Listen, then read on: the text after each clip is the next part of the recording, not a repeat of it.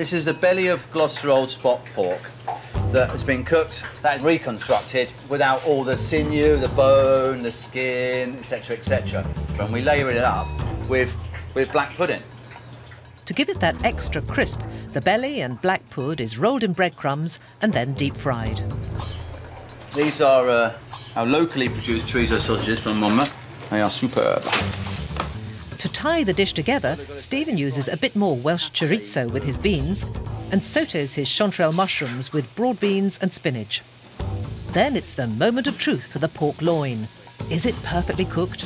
I think it might be a little bit over, to be honest with you. I can't tell. I can cut it in half. I mean, I'd cut it in half and have a look. I knew it was all right anyway.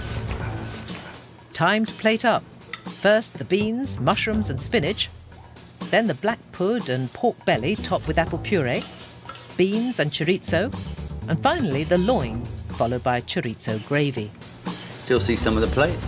Chocks away. Joining Matthew for this hearty main course is food critic Kath Rhodes of Welsh Country magazine. Cool, crikey, look at that. That is, you might say, a celebration of pork. I would totally agree with that. And this is the belly, and it's just been interleaved with tiny little layers of black pudding.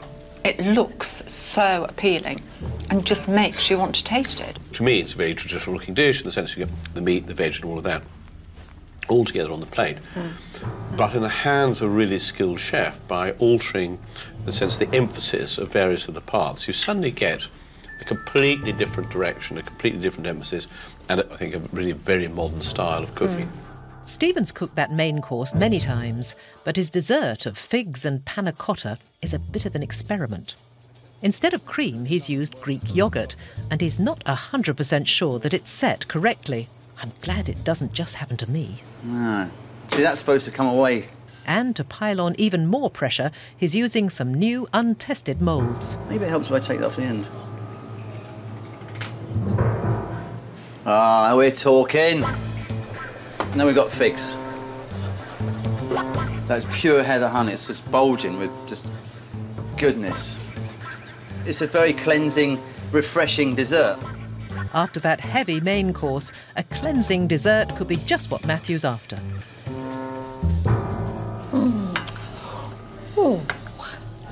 It's a very simple pudding, isn't it? I mean, it's a pudding of its ingredients. You've got the warm fig and the cool of the panna cotta, and somehow they just sort of complement each other in the most wonderful way.